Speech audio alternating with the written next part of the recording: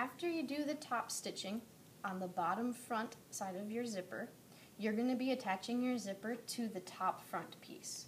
Okay?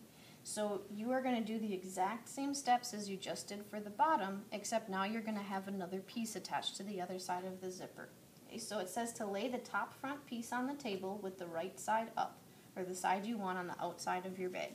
So if you have a side that you want to be on the inside of your bag, that should be facing the table. Okay? Then it says you're going to place the zipper upside down with the zipper tape even with the top edge of your fabric, and the zipper pull will be on the left this time. Okay, so my zipper is going to be upside down, okay, and you'll notice you'll see the wrong side of your fabric now. And you're going to slide it all the way up to the top edge, and you're going to have it centered. Okay. Now you're going to put your 4 pins exactly the same way as you did before, except you just have this extra piece of fabric here now.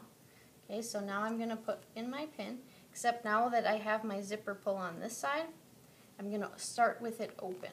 Okay, so opposite of what we did before. Okay. Now instead of putting through both ends, when I'm starting here, I'm going to start by just putting it through the top part at the beginning. Okay. Now I'm going to put my other pins in. Okay. This time it's going to go down through the top and then back up through the bottom. Okay. And then I'll move a couple inches over. The pin will go down and then back up again. And then over at the end, the pin will go down and back up again. If you feel like there's a big gap in between pins and you want to put a 5th pin in, you can. It is up to you.